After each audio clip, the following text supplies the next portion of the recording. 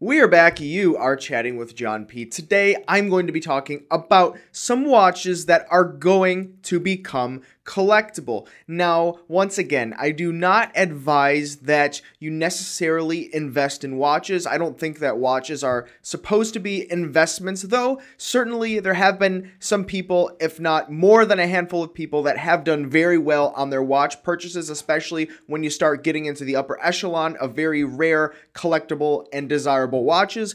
But I think that it's just interesting and fun to look at and consider which watches may be collectible in the future. And if any of these watches are on your short list, now would probably be a great time to buy them, because I do think that they will become collectible. And guys, please do not forget to thumbs up, like, and subscribe. I appreciate it. And in the description below, there's a link where you can find my program where I teach you exactly how to buy, sell, and trade pre-owned watches, just like we do here at Del Rey Watch. There have been more than a handful of people that have signed up, taken the course, and are actually generating some pretty decent income for themselves on the side as a hobbyist watch trader. So check it out in the description below. So first, a watch that I think is a no-brainer when it comes to collectible watches of the future is and are the Ralph Lauren watches. Now, some people out there are going to chuckle. I know it. People are going to say, oh, that's a fashion watch. That's not the case, because the Ralph Lauren watches that I'm talking about are not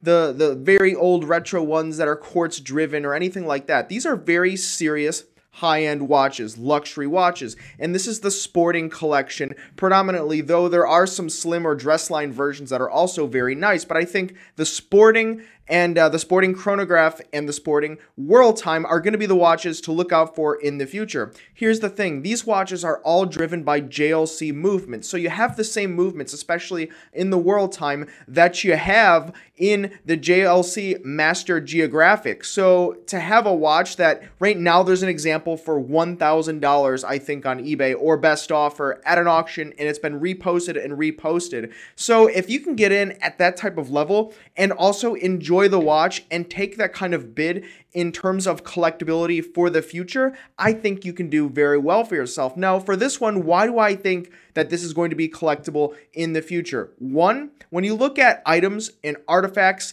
and memorabilia, including watches that become collectible, a lot of them have to do with pop culture. Now, like it or not, Ralph Lauren is one of the most iconic names in pop culture and fashion out there. Ralph Lauren is really synonymous with fashion. You cannot have a conversation about fashion without at least thinking of Ralph Lauren in the back of your head. I guess, I don't know, I'm not a fashion designer, but you get the point, you get the picture, and the picture is when you pair Ralph Lauren and that type of iconic brand and name with a watch that is quality, is high-end, is well-made, and has that JLC movement, I don't see how the watch cannot be desirable in the future. And when you consider that there's just not a lot of these floating around, because honestly, people really did not buy them, and when they did, they tend to have purchased them from gray market sellers or kind of the backdoor type dealers where people were dumping these on the market at huge discounts because they did not sell too well.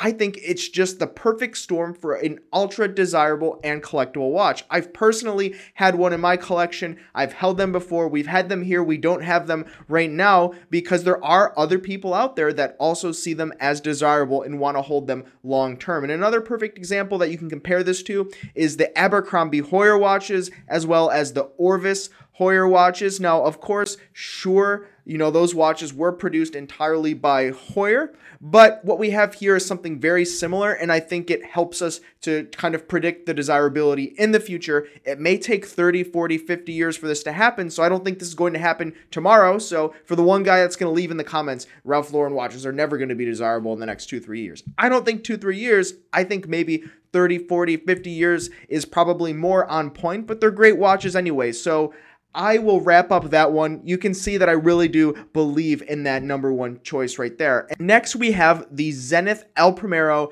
Rainbow Flyback Chronograph. Now, I absolutely love this one, and these have actually started to go up in terms of secondhand. I mean, you can only get them secondhand, but secondhand price recently. They've also started to dry up. Now, I don't know if that's a function of the desirability currently, but when you pair that with the prices kind of going up in terms of what they're posting it at, there is some evidence to lend to that fact. I think this particular watch, clocking at 40 millimeters, is going to be desirable in the future because of how unique the color styling is for the watch. Now, it's called rainbow, but it's not necessarily for the rainbow colors. But when you pair that with the actual rainbow colors on the dial, the lower production on the watch, they didn't produce it for very many years with this color combination.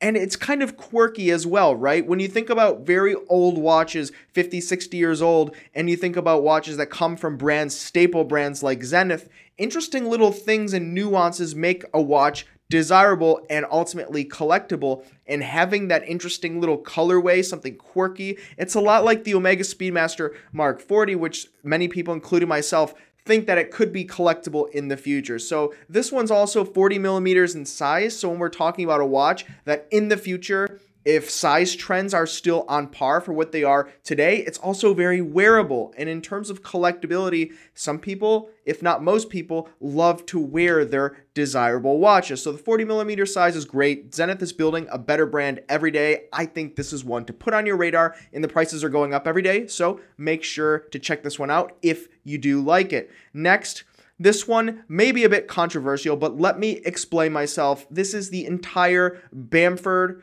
partner collection. That's right, Bamford. If you're not familiar, Bamford originally started as a Rolex watch customizer. They would, coat the watches in DLC or PVD, and they would modify them and make them look very cool. They ultimately, well, cool depending on who you ask. I will throw that out there. Some people don't like them, the purists out there. I won't tell you what I think, but let's continue in this little chat here with the Bamford watches. They stopped working on Rolex. Rolex is really trigger happy when it comes to suing people. You see it with what they're doing with La Californienne outside of California area. I think they're based out of Los Angeles or maybe San Francisco, but they're suing them for that. I did another video. And so, Rolex shoots from the hip and they come after anybody that customizes watches in bulk. So I don't know if anything happened there with Bamford, but Bamford pulled back on Rolex. They double down on LVMH. They went with Zenith. Now Zenith, it has an official partnership and they sell customized Bamford watches. Now they do some other watch brands as well. Just recently they got into Girard-Perregaux. They tiptoed in a little bit with some ladies pieces. So we'll see how that unfolds. But when we look at watch customization, I don't know that Bamford will be around forever. And that's really the premise behind this one. I think as time goes on and either the market develops or does not develop for this kind of interesting customized version of watches, the brands can really just do it themselves. Bamford has some, potentially or possibly proprietary coating methods for the watch pieces, but chemicals are getting better every day, and for a watch brand to throw a little bit of money to build out the customization wing for themselves, I don't think it's that difficult. So long term, 40, 50 years from now, I don't really see there being a lot of room for companies like Bamford. So if Bamford disappears and you have these interesting collaborations that Bamford did and went through their website and there was an official partnership once upon a time, I can imagine that being an extremely attractive kind of story for a potential buyer of a vintage watch in the future, kind of that nuanced little partnership that a brand or future iconic and certainly previously iconic brand had, and maybe it went by the wayside, and it's just something interesting and compelling. And that's what we get when we talk about watches that are collectible or desirable. They have some compelling story or provenance behind it, and I can see if Bamford fizzles out and disappears, this would be so collectible and someone would love to have it, and they might just really like the designs. And where else can you get a design like that besides a customized watch that happened in a period of time that no longer exists? Now next we have the Rolex 16550, which is actually what I have on my wrist, and this is from my personal collection, so I really do put my money where my mouth is when I'm making these lists here. The 16550, I love this, and I rarely wear it anymore because I do think it's going to be desirable and collectible in the future. Now, of course, it's a Rolex. It's recently turned vintage. Technically over 20 years is vintage, but this watch was only produced for about 4 years between, I think it was 1985 to 1989. 1985 to 1989, that's right. This watch was only produced during that short run period of time. They made it in the black dial and the white dial. It had the old movement, so the 570 had the new movement. And, you know, not many people bought this watch, not only because it was produced for just such a short time, also because they just preferred the GMT Master, right? The GMT Master had a bezel that rotated, so why would you get a watch that had the fixed bezel? It was a watch that was marketed to be a little bit more entry level compared to the GMT Master, so it just didn't have the purchasing kind of attraction that the watch does today for other reasons. And so what we have is we do have a true shortage of the watch. And when you consider that the 16550 had a thicker bezel as well as a very nice attractive tritium dial like what I have on this one, when you would send it into service, the bezel would sometimes get swapped with the newer, you know, thinner number bezels, as well as a newer dial that's not tritium, and that, as we know, takes away from the value of Rolex watches and literally any watches. And so when we consider what makes a watch collectible, not only is it originality, but also scarcity and demand. So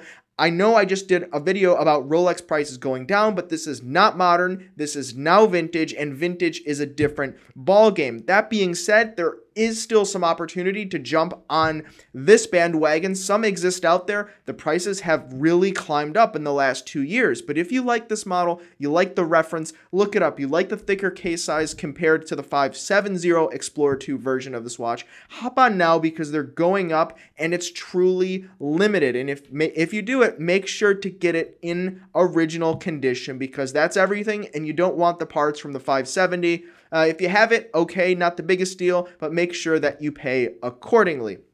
Next, we have the entire brand of Habring. Now, if you're not familiar, it's a brand that gets talked about increasingly more as time goes on, and for justifiable reasons. Now, this is a brand where the watches truly are scarce. If you'd like to purchase one of these watches, and by the way, they only produce Richard and Maria Habring based out of Austria. They only produce about 150 pieces per year currently, and even less in the past.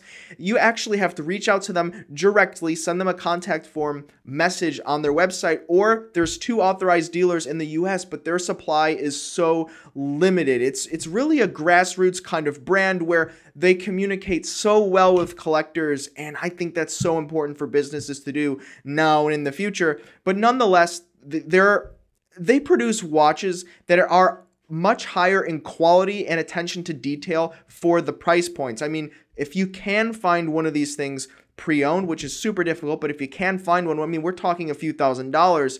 And for a movement shot like this, typically, just look at the movement shot, very highly decorated, very highly refined, modified, you know, stock movements from other manufacturers for the most part, but they change things up a whole lot. They have interesting designs and configurations as well for the watch models, and they have so many different variations in their back catalog, which is very difficult to go through, by the way, because they're a very small family business. But the watches are super high quality, and when you consider the true scarcity going into the future, I can only see that as Richard and Maria age, the production volumes perhaps go down a little bit. Maybe they don't go the route of hiring a full staff and pumping out the numbers because the demand's also not quite there either. So I don't see them necessarily trying to hire to keep up with the demand. And so when we look at that and really take that into consideration, the volume's going to be low, the watches are very high quality, and right now they're pretty good value for what it is. So going into the future, 30, 40, 50 years, when, you know, Richard and Maria are unfortunately no longer a going concern, this is going to be a watch brand to look out for. And so if you can pop one of these in your collection right now, I think it is a really great choice if you're looking for a watch to kind of speculate on as a future collectible, not from a financial perspective, but just as a fun hobbyist kind of thing that you can do and have a little bit of fun with. And lastly, we have Moser, H. Moser.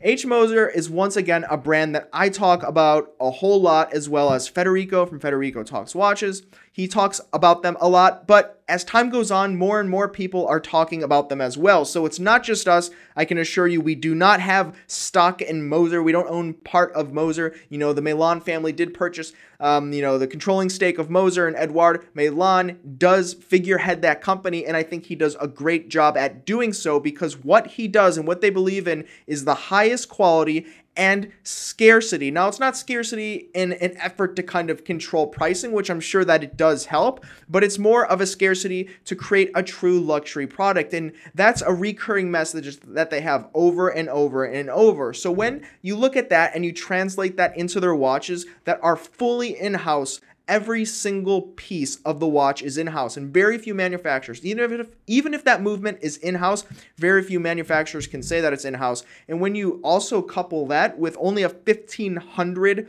per year production run, 1,500 roughly watches are produced by H. Moser today, you really do have a truly luxury experience and watch that's produced. And when we're talking about collectability, rarity, once again, is something that is very important.